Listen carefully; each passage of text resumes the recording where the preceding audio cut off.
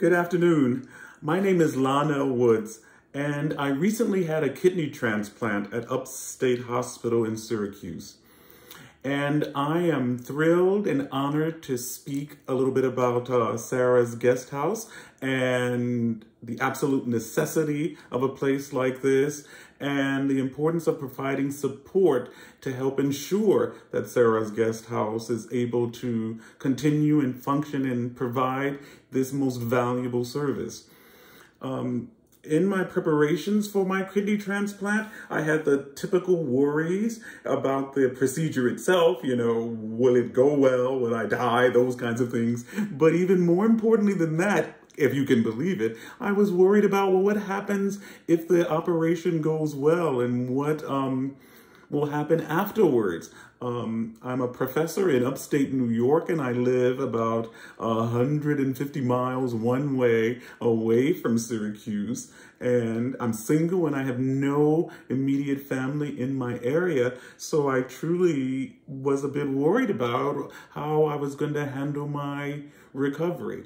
I will say that I asked in the hospital what might be a place that I could attend to just recover, and they recommended Sarah's Guest House, and it turned out to be a tremendous blessing for me.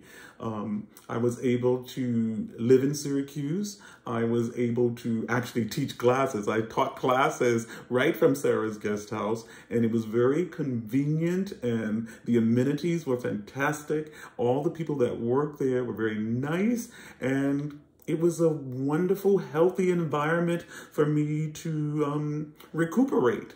I would recommend it to anyone, and I would most certainly ask that if you are able to contribute anything to help ensure that it's able to go on for not only people like me who actually could afford to make some contribution, but for all the people that may not be able to afford to make any kind of contribution. This is the exact kind of place that I think will make what is already going to be a difficult situation for a person a lot less difficult and just more pleasant.